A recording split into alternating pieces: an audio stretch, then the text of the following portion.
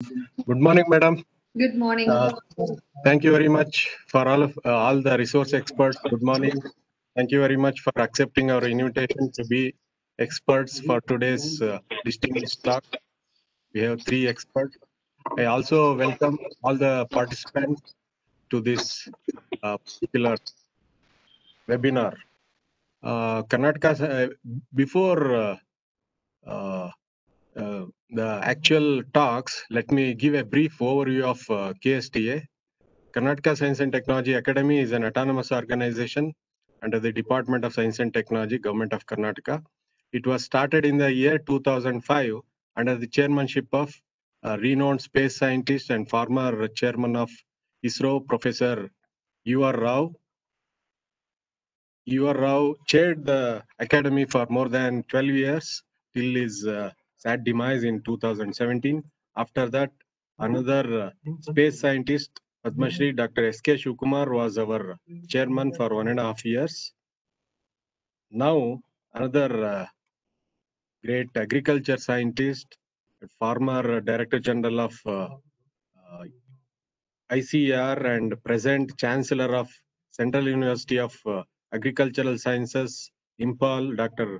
S. Ayyappan sir is the chairman of KSTA.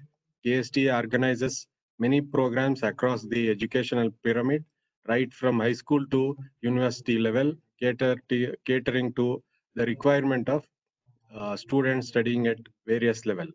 From high school, we organize programs. For high school students, we organize model programs. For PU students, we have one more program like this. For degree students, we have a host of programs. For PG students also, we have many programs. One of the most important programs of KSTA is organizing conferences. Till now, KSTA has organized more than 34 conferences across the state. And only 9 of them were organized in Bangalore. The rest of 23 were organized in different parts of the state. And we have organized in every district of the state. That is our pride. In the last 15 years, we have covered almost all sectors and all districts of the state. And this year we have started organizing webinars. This is probably 13th or 14th webinar that we are organizing. Resource experts have been very kind enough. They have accepted our invitation to be with us for the webinars. Similarly, today, all of you have come for delivering the talk. Thank you very much once again. COVID has impact on many sectors, right from education, agriculture, transportation, the communication, etc. 3 of you will be delivering talks on. Madam Dr. Meera K will be delivering a talk on related to communication perspective. Dr. Shuba D. Madam will be delivering a talk on business and medical perspective. And similarly, Madam Bhagya will be delivering a talk on education perspective. I'm sure with your vast experience and knowledge, the participants will be able to assimilate a lot of information from your talks. With this, I once again welcome all of you for this webinar. Thank you very much. My colleague, Dr. Umesh, will take over from me. He will conduct the program. Thank you, sir. I should also thank our beloved friend, Mr. Vineet, who is responsible for organizing the webinar. I'm very sorry, I should have mentioned it quite early. Anyway, thank you, Mr. Vineet. Let us associate again for organizing such programs in future as well. And also, I request madams that we organize conferences in Bangalore and elsewhere. Wherever it is possible, we request you, please come and deliver talks. Thank you. Thank you, sir. Now, before beginning the first session of Dr. Meera K, I would like to introduce her. Dr. Meera has more than 35 years in the educational field with strong interpersonal skills, masters in history and master in philosophy in education with a law degree. And she has pursued Ph.D. education. At present, she is serving as a director in SHEETAL, which is a solutions for holistic educational excellence, training and learning. With this brief introduction, I would like to welcome Dr. Meera K to deliver a talk on this life after COVID-19. Over to you, ma'am. Thank you.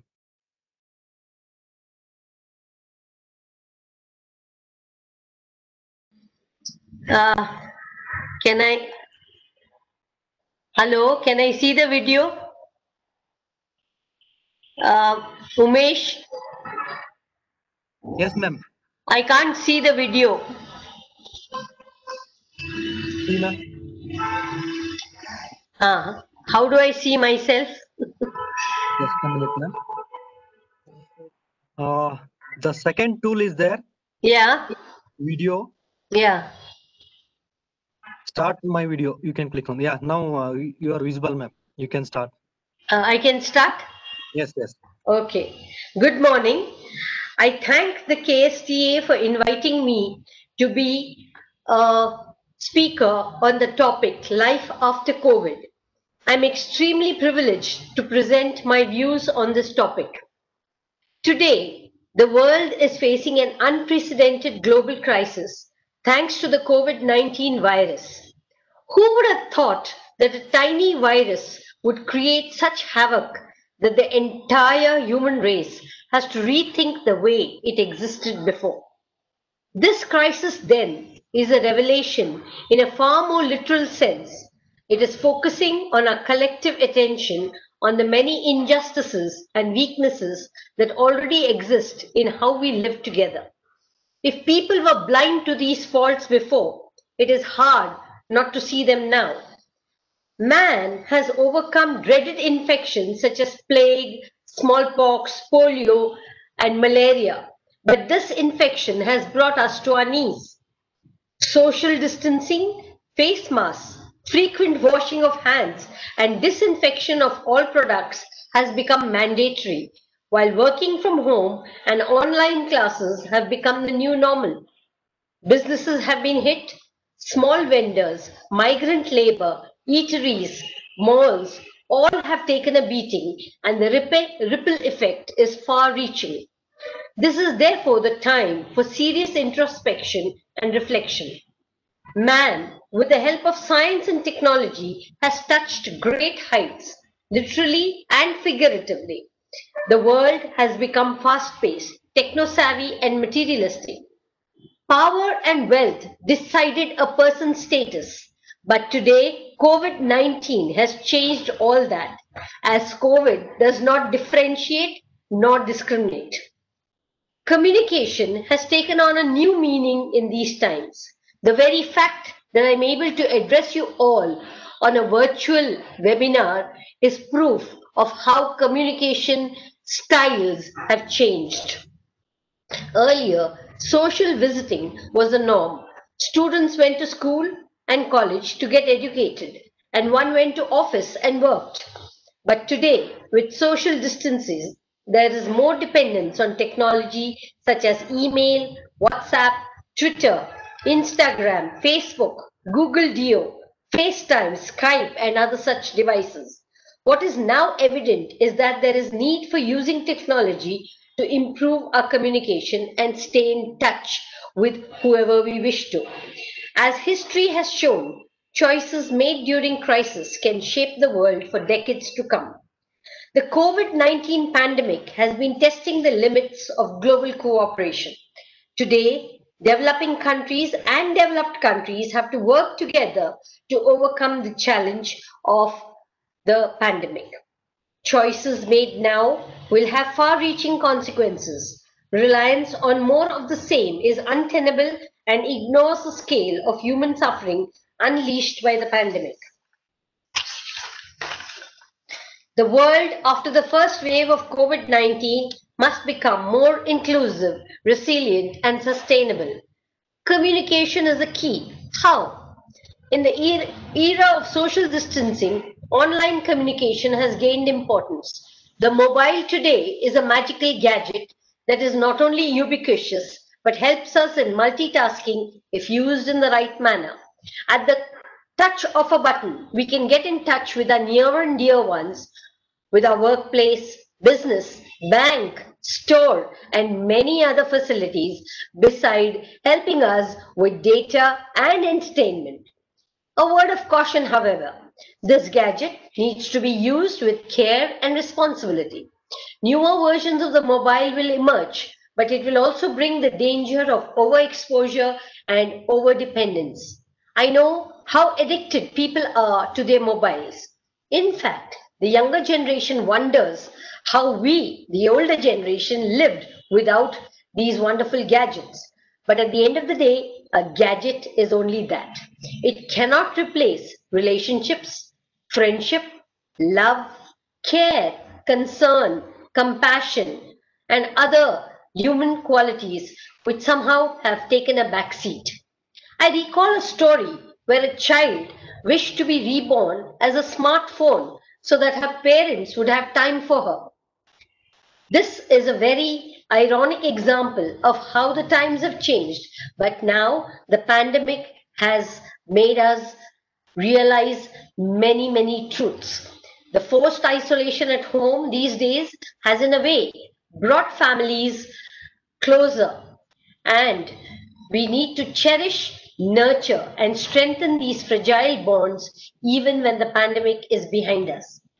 The pandemic crisis has accelerated the pace of digital transformation with further expansion in e-commerce and increases in the pace of adoption of telemedicine, video conference, online teaching, etc. Yet, in some ways, we have begun practicing age-old techniques of yoga, greeting, cooking, and hygiene. And this has been endorsed by experts in the medical field. We need to instill courage, grit, and determination, and above all, patience, because when this virus will be eradicated, we do not know. And how it will be eradicated is again a moot point. Our scientists and researchers are working on discovering a vaccine, but it will take time. Our hospitals, doctors, nurses, and paramedical staff, besides our police and security, have all been overburdened. Yet they carry on doing their duty selflessly. Let us appreciate and salute these COVID warriors. On the other hand, we have tales of selfishness, callousness, and negligence. But we need to educate and empower the general public rather than create a fear psychosis. Our social media, especially today, needs to communicate the right information and be a little more responsible. The world after COVID-19 is unlikely to return to the world that was. Life after the pandemic will go on, but I think humanity has learned some lessons from this dark period. It is said that those who do not learn from the mistakes of history are bound to repeat them. Let us stop destroying the environment for our selfish ends. Let us learn to live in peace and amity. Let us harness the wonderful and awesome power of science and technology for the benefit of mankind and not its destruction. In a short story called The Machine Stops by E.M. Foster, written way back in 1947, he envisaged a world in which most of the human population had lost the ability to live on the surface of the earth and is forced to live underground in isolation cells with all bodily and other needs met by the omnipotent global machine. But one day the machine stops, leaving behind total chaos and destruction. The strong message here, which E.M. Foster tried to tell us, is that if we become too dependent on technology, we will lose our humanity. This is not to say that we have to do away with technology, but the fate of the human race depends on the technologies we develop. Let us not throw the baby out with the bathwater, but learn to use technology to better our lives. Let us not become like the child who, when told by his mother that he needs some fresh air and exercise, asks her to send the link. This is an example of how our future generation has become so addicted to the internet, to the iPad, to the mobile. Therefore, let us not let machines rule our lives. Let us revert to our eternal values and learn to live a simple, healthy, and harmonious life rather than crave for the superficial, artificial, and the synthetic. Let us live in communion with nature rather than in conflict.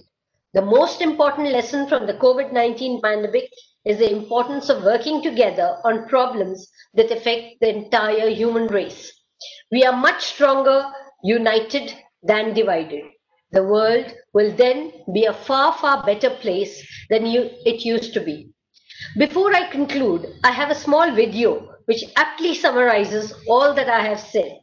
Please do watch this video. Thank you. Umesh, Yes, ma'am. Running. the video, please.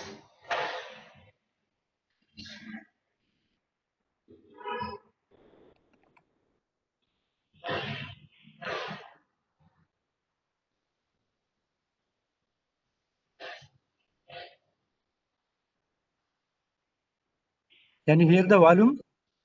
Yeah, raise it. I can't hear it.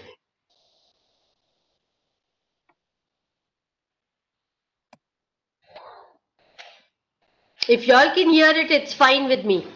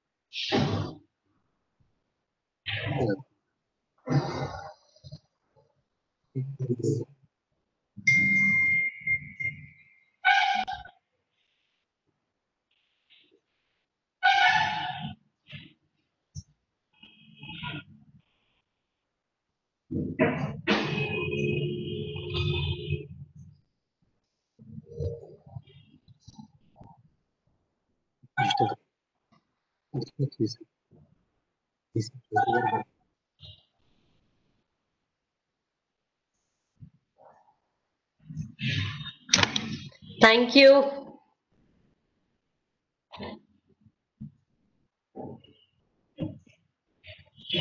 Stop it, Umesh. Thank you very much, ma'am. To feel much better, we have to first get sick. That's the message we have taken from this video. Thank you very Thank you much, so ma'am. much. Yes. Uh, there are no questions, ma'am. We will take at the end of the Okay, session. sure. If you're running short of time, we will continue to the next Yes. session. Okay. Now, I would like to introduce Dr. Shuba, ma'am, Hmm. who is who has graduated from Andhra Medical College, moved to UK. Hmm.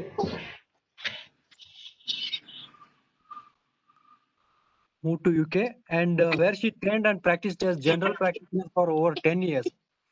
And she undertook a postgraduate diploma in clinical dermatology from the University of Cardiff. Dr. Shuba also trained in hair transplantation techniques in Poland under Dr. Marwan Saifi and under several eminent aesthetic surgeons across UK. Whilst in the UK, she successfully established 2 clinics.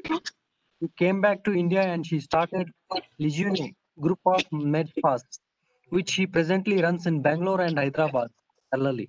And also she consults at various multi-speciality hospitals across India.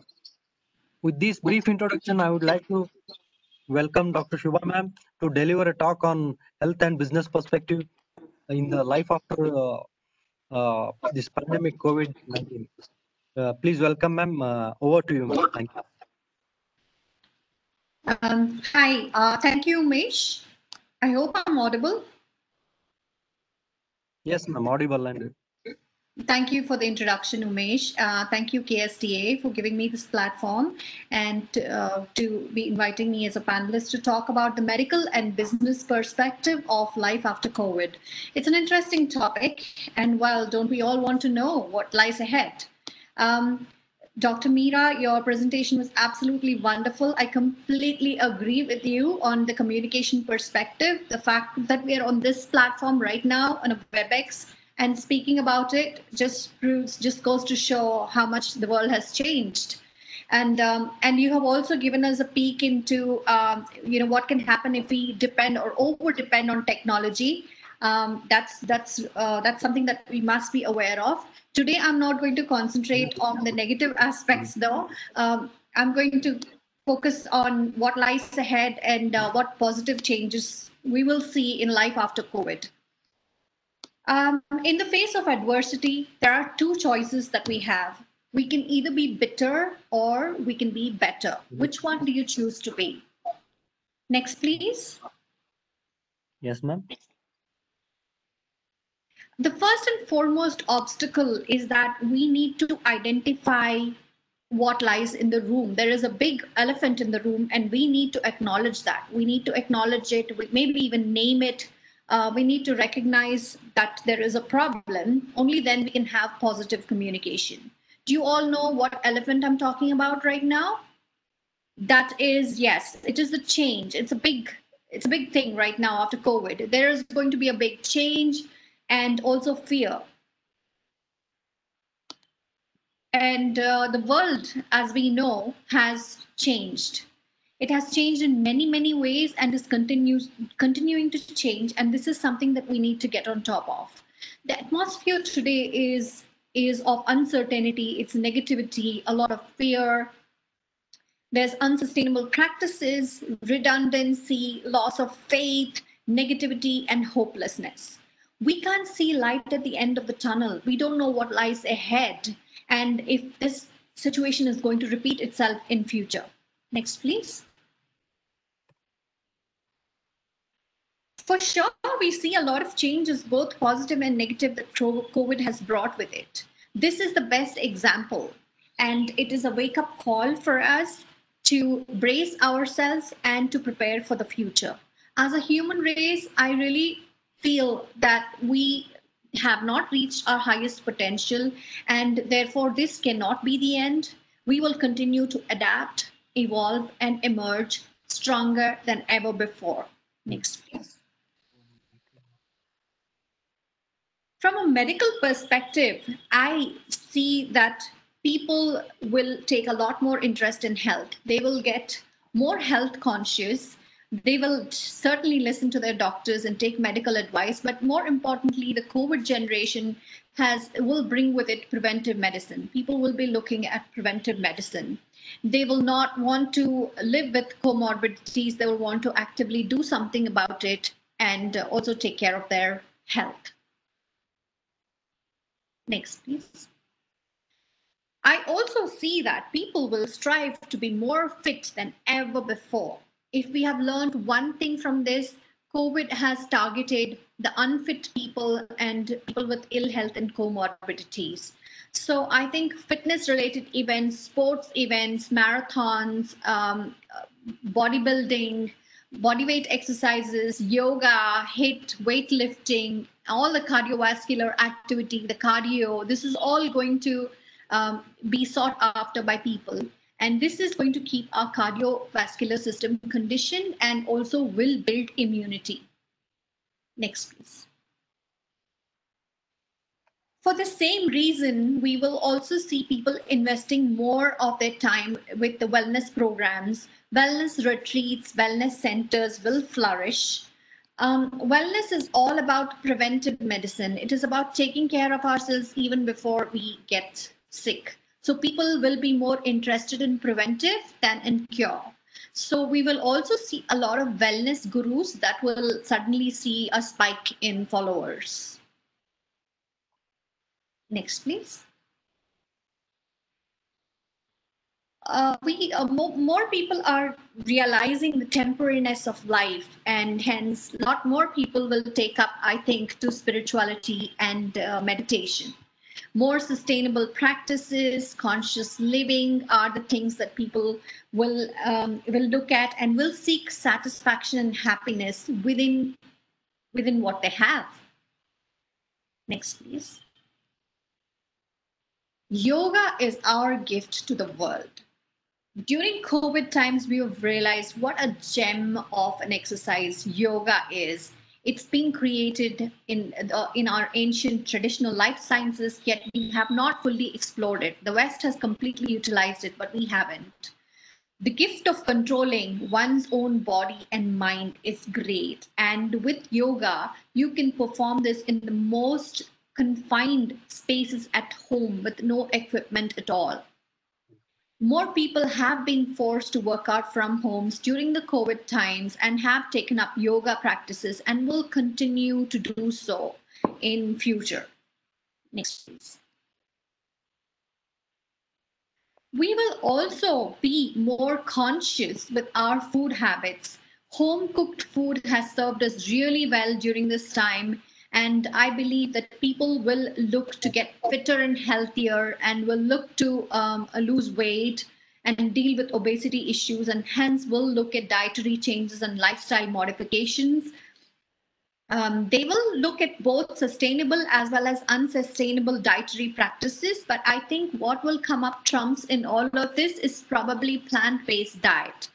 Plant-based diet, plant-based food has a lot of evidence and will teach us more about strength and immunity building than any other type of diet. Next, please. Vitamins, supplements, Ayurveda, homeopathy, and alternate medicine will also find space in our shelves. People today are more aware of immunity, and COVID has taught us and also made us aware of our own vitamin D deficiencies and vitamin C requirements today. Next, please. This is self-explanatory. In times of adversities, we, the family, stick together. So I think family time is very valuable and will be given much more value than before. Relationships will be considered more precious and they will only get stronger. Next, please. Well, who doesn't want to spend time outside? We can't wait for COVID to end so that we can all go out and get some nice sunlight and also indulge in outdoor activities. So outdoor activities will flourish. People will seek them. They will want to go on picnics and have barbecues outside. They want to go biking, hiking, and we will make up with all the travel, the holidays, and everything else that we have missed. Next. Hygiene and safety is something that COVID has taught us. It has taught us sanitization measures, masking measures, social distancing, hand washing, and this is something that we will not forget. Today, a fruit vendor probably knows more about sanitation and scrubbing up more than anybody else, and he's probably doing almost the same as an OT nurse or an OT doctor. So this is something that we will not forget. Next, please. Life after COVID will also force more and more business to look at more sustainable practices, to look at more eco-friendly practices. We need to thank our environment, like Dr. Meera has said, and we need to respect it. We need to be earth-friendly, and this will be a great welcome change. What we have not been able to achieve for years together will now dawn upon people's minds quicker. There are a lot more changes that are seen in our work environment. Business and economy has taken a very big impact, but yet we are seeing so much major changes in this environment in such a short time. I think we need to relook at our career, our goals, our jobs, and this is much needed at this point of time to reorient ourselves. Next, please.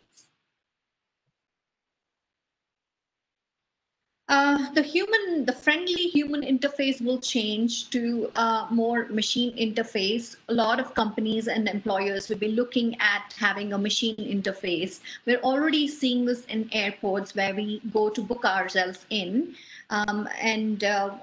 This will also be seen in medical clinics as well. So this is something that we will see more in the future. Next, please.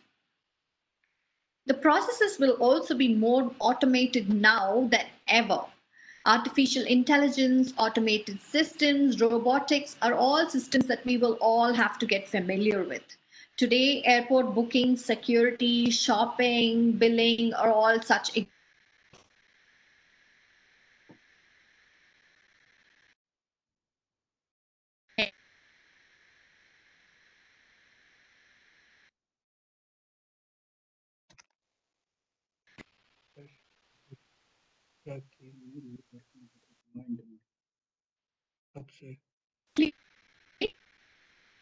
Remove it. No internet banta. Yes, yes, we can hear you, I ma'am. can't Due see to the low next bandwidth, slide. video is not very. Just a minute. Can I see the next slide? Yeah. Okay. Probably network connections. Okay.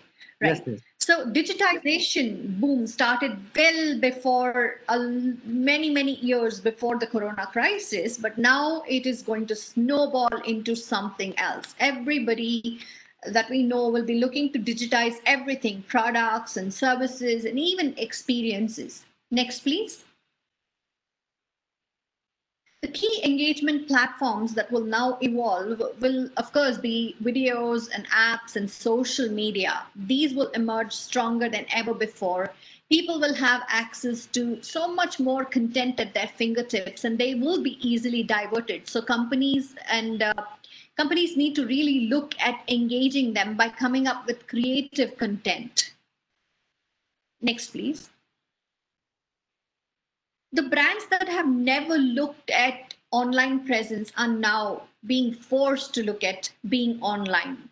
Offline to online is the way to go. And we have e-commerce platforms to grocery shopping to online courses. People are seeking these things online and they're getting more and more tech savvy.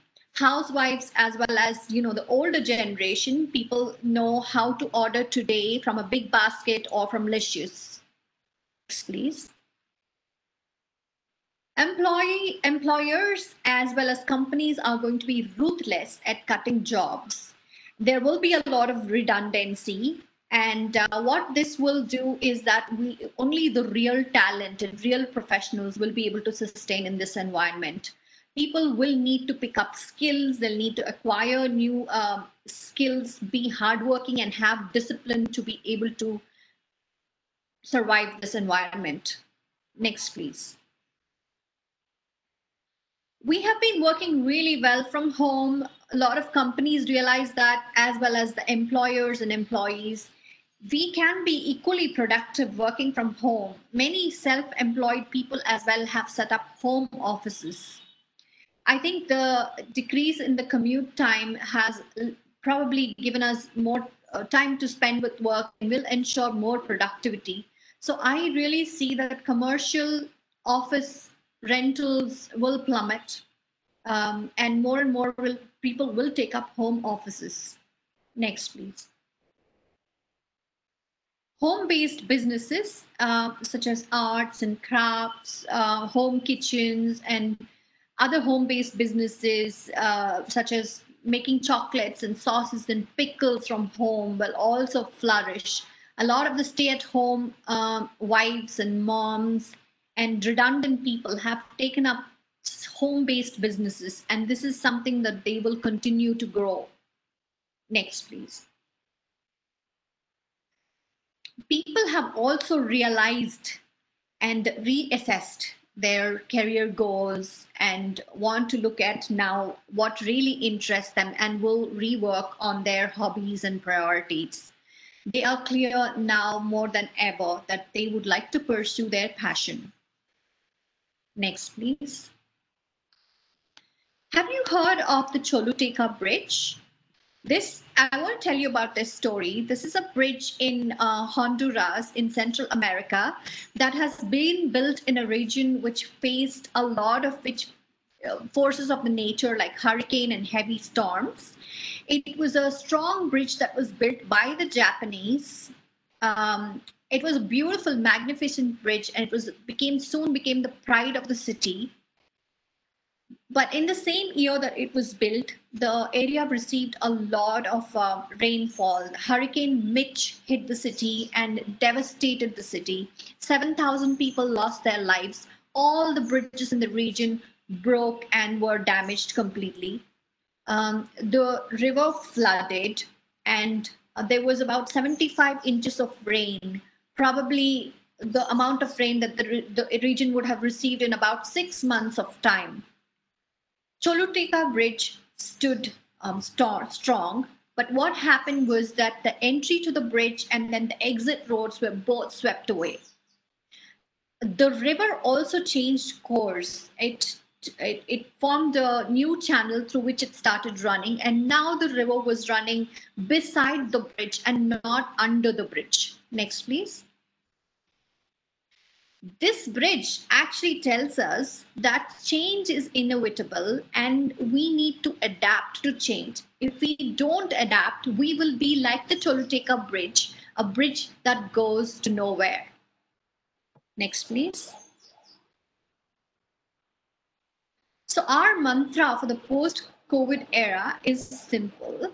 Change is really inevitable and we need to adapt to change. If we don't, we stagnate and we go nowhere.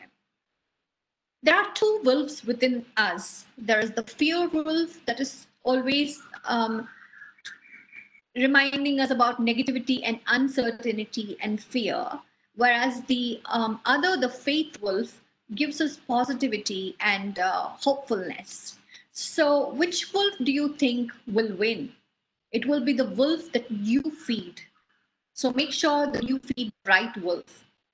We all realize the importance of life, hence we must work with a purpose and work to find real satisfaction and happiness, but we must also live our life to the fullest with absolutely no regrets, because at the end, happiness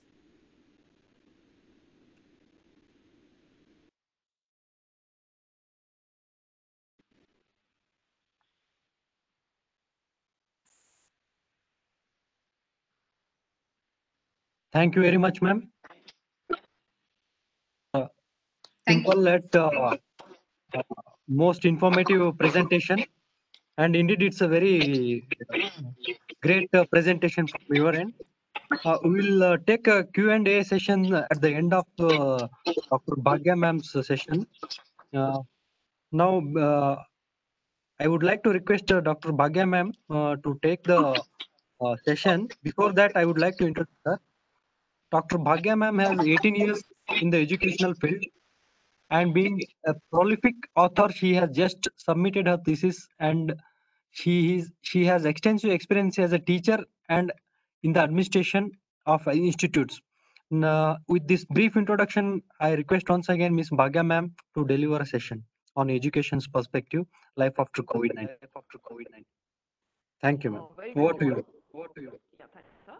A very good morning to everybody. At the outset, I would like to thank Karnataka Science and Technology Academy, Department of Science and Government of Karnataka for organizing a webinar session on life after COVID. The topic of my presentation is going to be, sir, can you please play the slides? The topic of my presentation is going to be from the education. Next slide. I would like to start my presentation with a quote by Joseph Edison, which says that, "What sculpture to a block of marble, education is to a..." Next slide. As we move forward, the poetic guru, Edward Deming, rightly says, the world's greatest development will happen only when human development does happen in the economy. So human development is very essential for sustainable growth. Education system, what we have at present, more on academic, examination oriented, and little towards the employment. And the concept of education is all about developing the individuals physically, mentally, emotionally, and spiritually. When the research study says that the reason for educating is going to be that the human development index has to be looked into. The education today has taken a paradigm shift, and we look forward for the vision there in case of the higher education. Next slide. Higher education is that the new education policy what's come up right now speaks about three types of institutions. The first type of institution is going to be a foundation institution, which is going to give the hardcore conceptual learning about the curriculum. And the second type of institution is all about the career-focused institutions, which are going to look into the professional courses which are going to be taught to the students at the higher education level. And the third one is going to be inclined towards a research-focused institution. This is a very limited education institutions to the research-focused institutions, but maybe a few decades later, all the institutions will have to transform themselves into a research-focused institution. The next slide. The statement of Indian higher education says that build up the 21st century model for higher education. What we need to look into is to enhance the gross enrollment ratio and to cater to the quality which is going to be offered at an affordable price, where the holistic learning should be. The holistic learning can happen only when the education is going to become the student perspective. Next slide, sir. These are the type of the institutes which have been devised by the new education policy, that is the foundation institution, the career focused, and the research focused.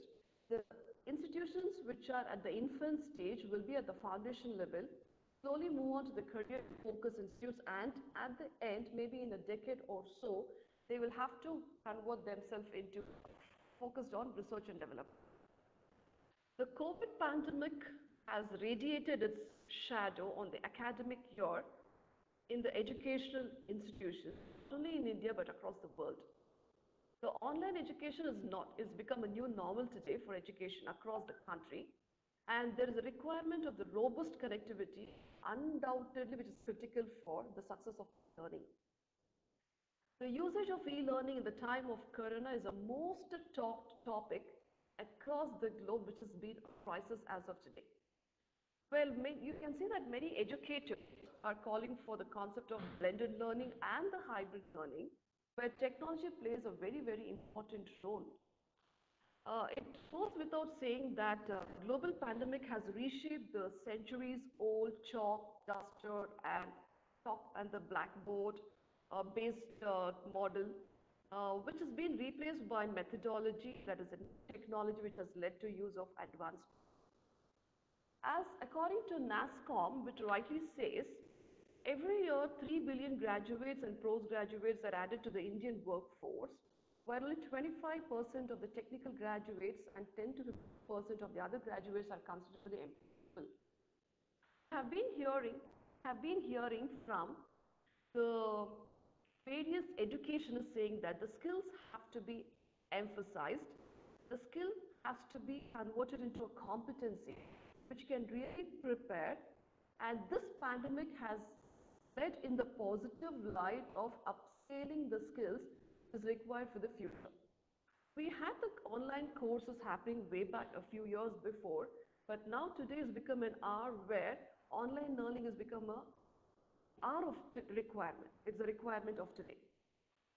The FICC covered survey of 2018 says that India is facing a severe shortage of skilled manpower, especially in case of the undergraduates, because we are not preparing them for the global competitive.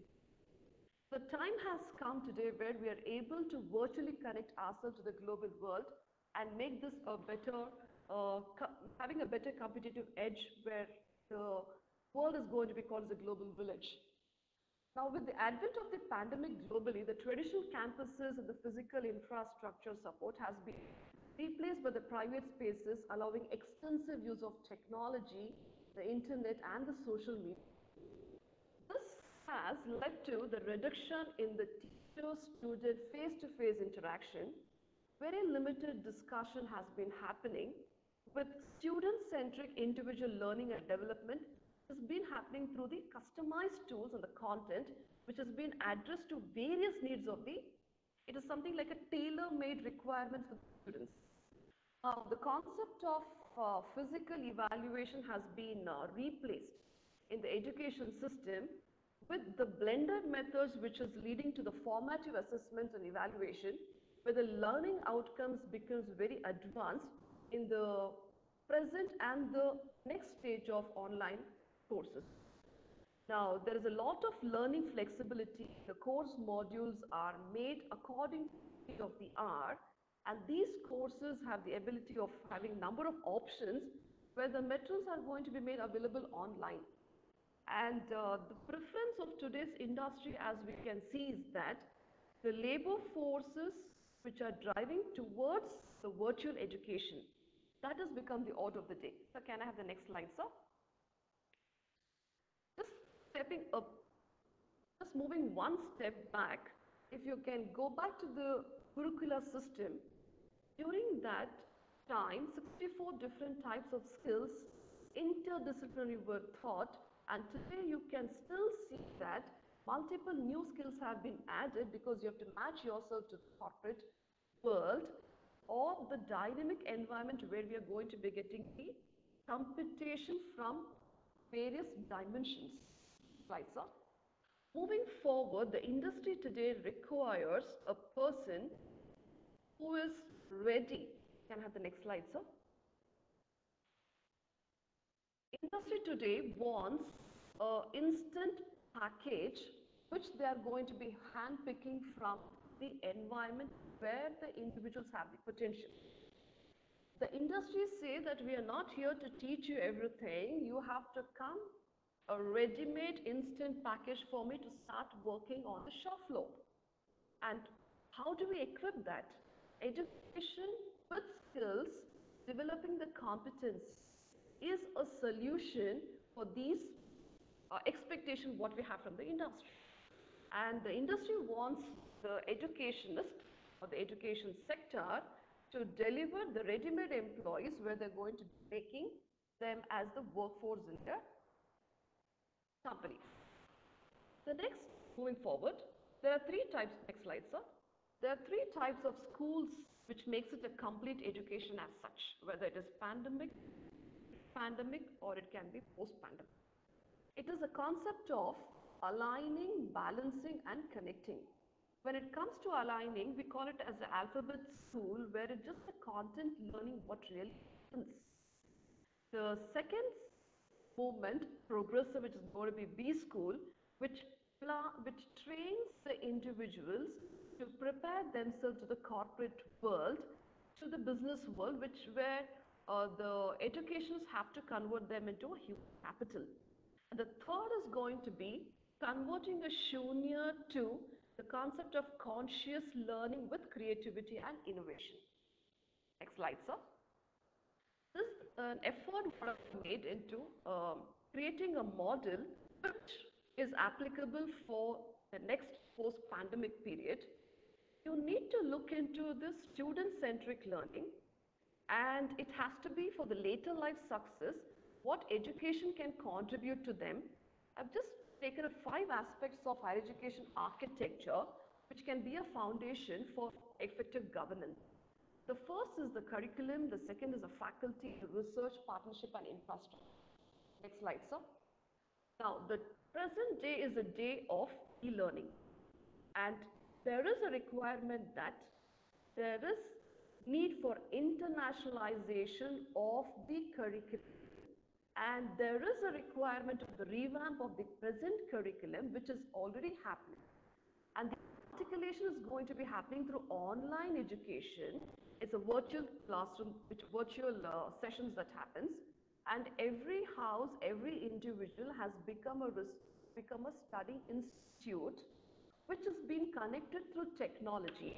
And this will help in order to develop the skills where we can equip the present generation to match up with the dynamic changes that happens. Any number of pandemic that comes up, we are ready to face the challenge such. Moving forward, education is for economic, next slide, sir. Education is for the economic development, a human capital converted to materialize to contribute to the economy. That can happen only through the concept of skills. Multiple skills required in the present day, as our Prime Minister was articulating a few years, and which is very much relevant today, that is the skill of being an entrepreneur. Here you can see, because of the pandemic, we can see a lot of people are looking into starting up their own small startups or being more enterprising, which can fetch them some revenue, which requires the skill. We had a talk about Skill India. The actual implementation of Skill India is happening now. Now, the first aspect, next slide, sir. The first aspect is connected to curriculum. Now, the curriculum is made in such a way that the virtual impact through experiential learning is the order of the day, and the learning style present is going to be listening to the pre-recorded lectures, which make them more competent to understand the practicals, understand the conceptuals, and try implementing through the experiential learning. And to develop the future leaders, the skills are supposed to be envisaged to them. It can help them to become entrepreneurs, and the concept of self-learning makes them much more equipped to face the world later. The second aspect, next slide, sir. The second component is about the faculty.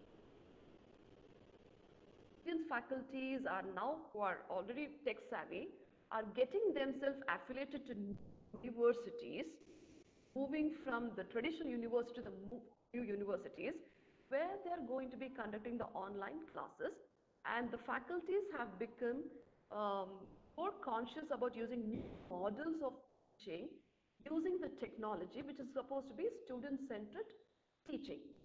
And the next one is going to be about, they are trying to invest their time and efforts more on research and a little more efforts regarding the skills which are required in the online teaching.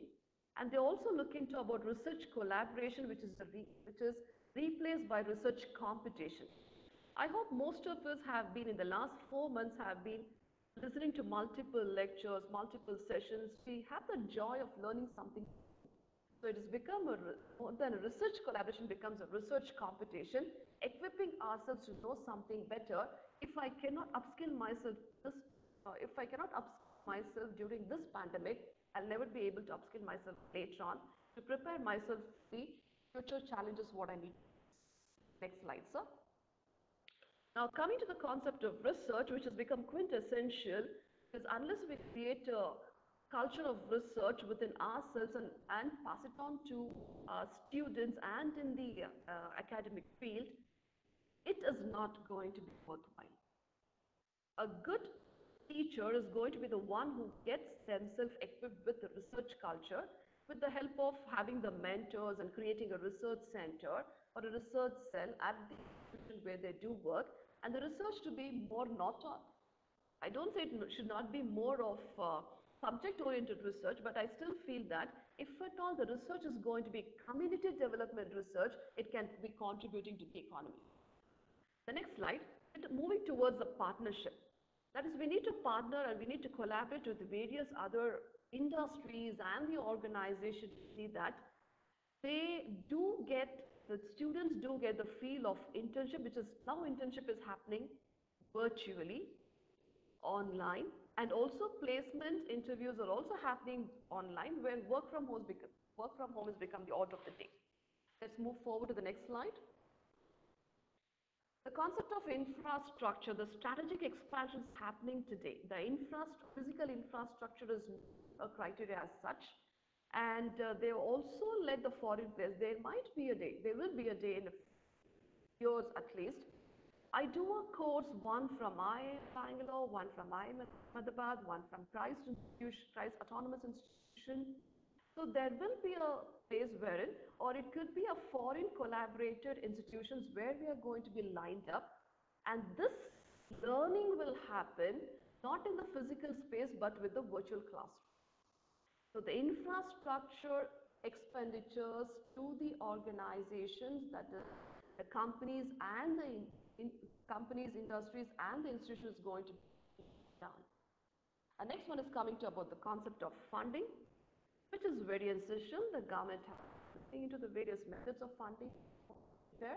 Only the awareness is required. There are many companies are coming forward for corporate funding for the organization, for the education institutions who are going to be sending your potential individuals to work in the organization.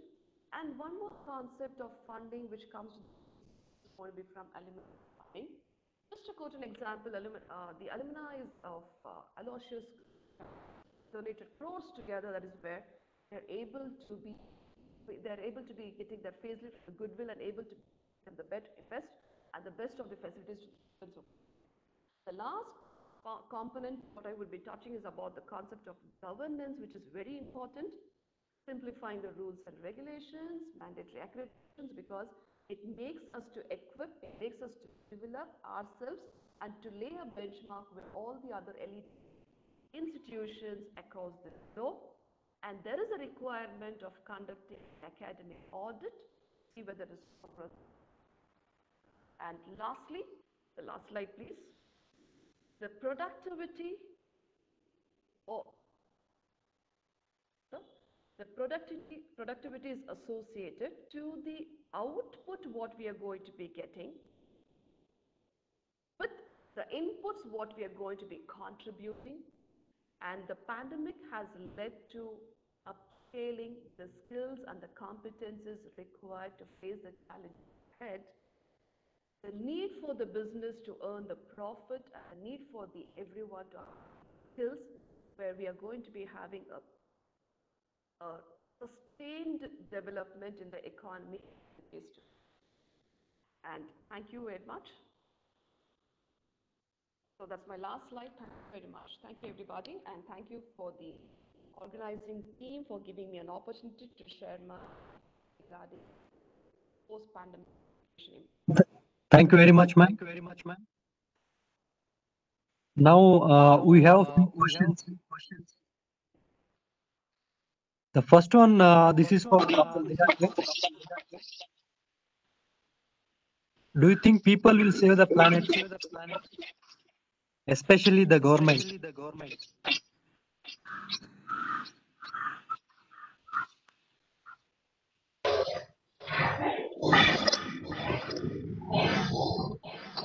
Dr. Meera, ma'am, Yes. What is it? Do you think people will save the planet, especially by the government? I'm sorry, I cannot hear you. Do you think the planet will be saved by the common people, and what action should be taken by the common man and especially by the government? I think the key is the common man himself, because unless the common man decides, nothing really changes in the world. All revolutions have been wrought by the common man. So governments have to pay heed to the issues and the problems faced by the common man. Today, we have seen what can happen when the common man does not listen. So I think the governments have to pay heed to what the common man needs and what the common man requires in terms of safety measures, in terms of communication, in terms of education, in terms of business. All this. Today, we cannot ignore, because all over the world, it is not the rich or the haves who are going to decide, but it's the man on the street. Thank you, madam. Now the next question is, as usual, India has been unreliable. When do we realize that our system will be vulnerable? For the question is to me. Yes, ma'am. Hello. Hello. Yes, ma'am. Is the question addressed to me? Yes, ma'am. I'll repeat it once again. Yeah.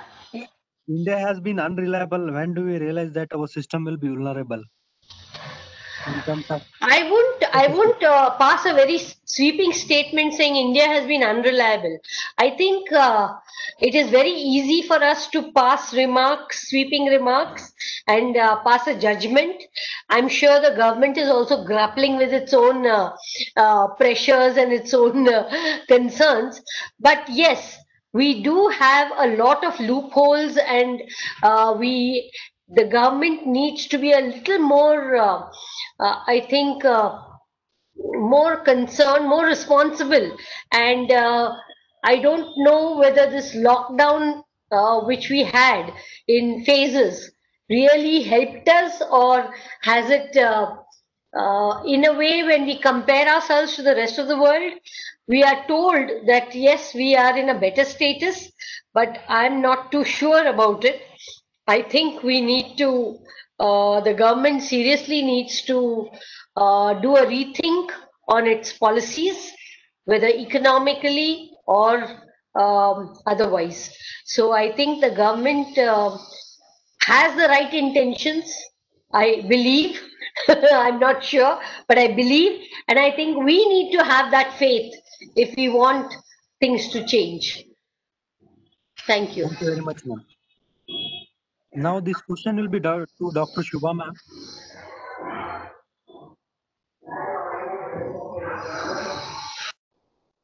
The question is, how the government should prioritize universal health care?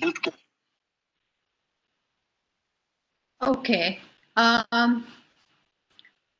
Well, universal healthcare. Are you talking about private institutions, or are you talking about government hospitals? You can tell me about both, ma'am. You can answer about both. Okay. Government as well as private. I really think that we have the best system in India. We have the best of both. We have the government healthcare, which will be useful to a lot of people. Um, and we also have private. I have worked in having worked at NHS, and I have seen how people struggle to get anything done. Huge waiting lists in the NHS. I think it is also going towards privatization, and we are lucky enough that we can take that pressure away from the government hospitals. We have the best of both worlds, and I do see a lot of alternate medicine also flourishing in India. Homeopathy, Ayurveda are something that is going to flourish in India as well.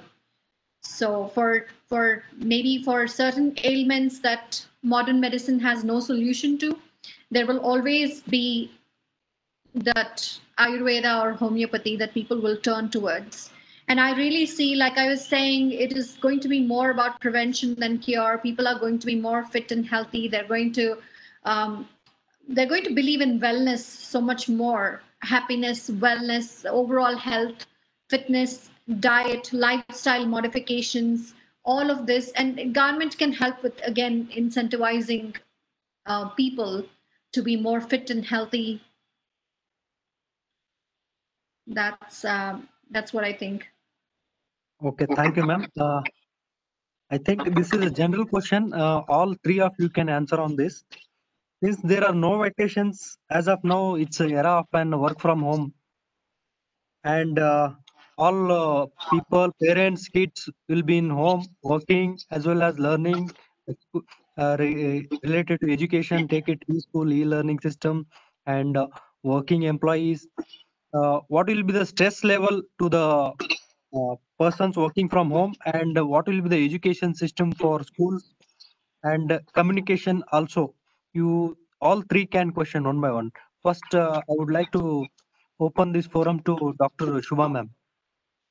I can relate to this because I have a 5-year-old with his online education, and then with my full-time job, our careers. We're self-employed. I have my clinic. We're finding it extremely difficult. We're struggling. So I have to wake up so early in the morning. If I have to prioritize myself, my health, my fitness, my priorities, and taking care of my child, I and my husband take turns with his education. I'm sure a lot of parents are struggling out there. I really don't know what the solution is. It's going to be probably a little bit more easier for stay-at-home moms, for housewives, but it's going to be very difficult for the working population. Thank you very much, ma'am. Now, over to you, ma'am, Dr. Meera ma'am. I would say that we have to now make a paradigm shift in our lives and get used to the idea of online education, online work, online everything.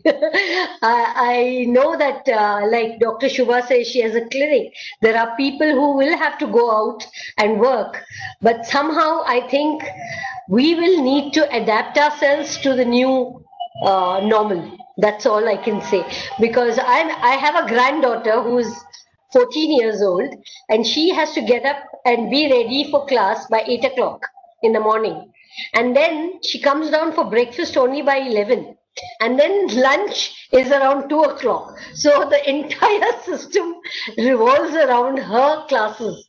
It's quite different. When they used to go to school, you know that they're in school till a certain time, but now it's all flexi timings. Sometimes they have a debate at 3:30 in the afternoon which goes on till 4:30. So and those who are working from home also, my daughter is an advocate and she has to listen to cases online, so you can imagine how the work has change. She does go to court once in a while, but more or less now everything has become online. So I think all of us, and me especially, I'm in the oldest generation amongst the three of the speakers. I think for me it's totally different, because I'm above the age of 60. I have not moved out of the house since March, and whatever I'm doing online. I take online classes, and it has been difficult for me because I like meeting people, but with my age and having a condition where I'm diabetes, positive, so I cannot move out, I cannot mingle, and so I have to adjust to the situation. I think we all have to, and that is what we all have to live with. That's why I said patience, grit, determination. These three are very, very important in these times. And like Dr. Shubha said, we have to be positive and take it as a welcome change in a way which is going to change our view of the entire world. Maybe that's what the divine is preparing us for. That's what I believe. Thank you, ma'am. Now over to Bhagya, ma'am.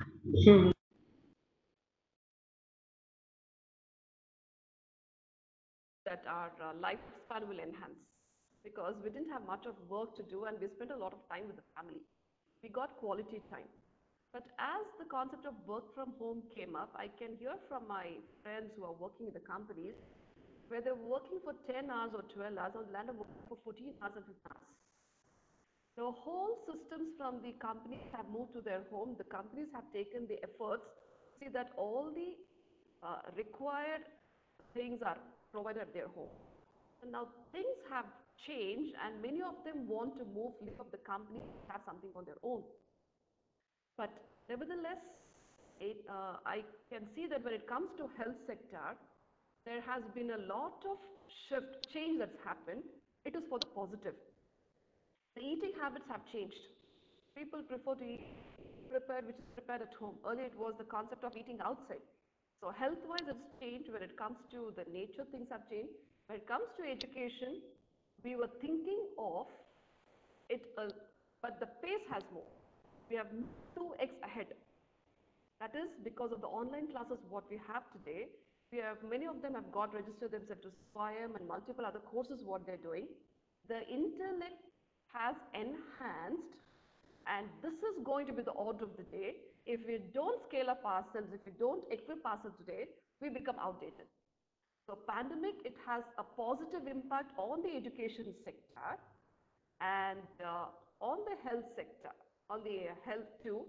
But there are other side effects. So the screen time has enhanced for all of us. So which is going to be having an impact for us and the later generations. But let us take, as Madam was saying, Meera ma'am was saying, and Shuba ma'am was saying, let us take things in the positive note. Let us move positively, because we cannot close our eyes to change. What is constant in life is change. So we have to adapt ourselves. Thank you, ma'am. Now, one more last question to Dr. Shuba. Will the appointments become redundant for the patients?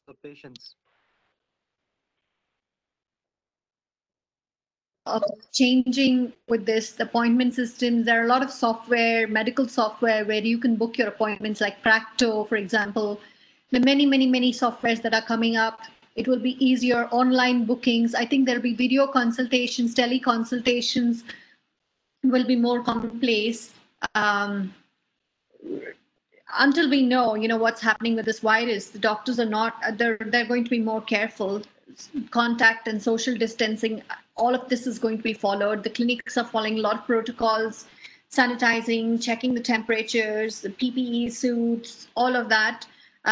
So we don't know how long this is going to go on until, but by then we would have established systems in clinics. It'll be automated. It will be teleconsultations for sure. Yeah, really, it's only the people who really need to necessarily go to a clinic and be examined will be the ones that will be invited to the clinics. Thank you, ma'am. Now, before concluding, I request our CEO, Dr. M. Ramesh sir, to have few words. Good afternoon, madams. I listened to all of your talk. Really super, excellent. I would like to thank all of you immensely on behalf of KSPA. All three of you gave positives of COVID, post-COVID. Till now, we have been hearing only negatives, as though world will come to an end in the next few days. I would like to thank you immensely for giving all positives. Recently, we have brought out a strategy paper on COVID from KSTA. It's available on website. And Madam rightly said that patience, grit, and determination are mainly required to go forward. Thank you very much. Kind of you. Now, I would like to express my gratitude to all the speakers, Dr. Shuba ma'am, Dr. Meera K, SHEETAL ma'am, and Dr. Bhagya ma'am, for delivering their presentation on life after COVID-19 with their voluminous experience and great presentations. On behalf of KSTA and eVidhya, I'd like to thank all the madams. In future we'll collaborate for such 30 minutes capsule videos and webinars. We can call you on that time also, ma'am. Thank you very much on behalf of once again Department of Science and Technology and Government of Karnataka. Thank you once again.